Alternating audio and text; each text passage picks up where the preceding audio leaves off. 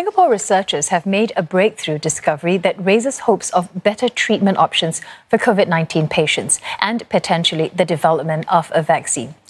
They have discovered the specific antibodies that neutralise the coronavirus and the parts of the virus that these antibodies target. It comes after 2 studies of more than 100 recovering COVID-19 patients. When the antibodies, the neutralizing antibodies, combine with the virus, it blocks the virus' ability to infect another cell.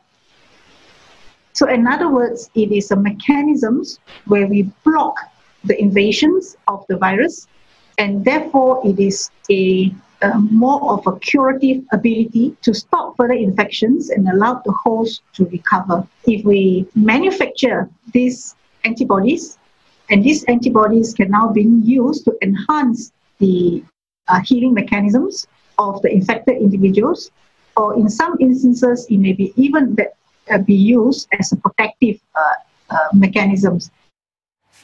The National Centre for Infectious Diseases and A*STAR's Singapore Immunology Network conducted the studies, and they found 4 sites or epitopes on the novel coronavirus that are targeted by specific antibodies produced by infected patients. This information can help diagnose a current illness or identify a past infection. And because researchers now know which parts of the virus to target, they can also develop antibody treatments and vaccines, although more work is needed on this front. NCID says the findings are a breakthrough and will share the results with the World Health Organization.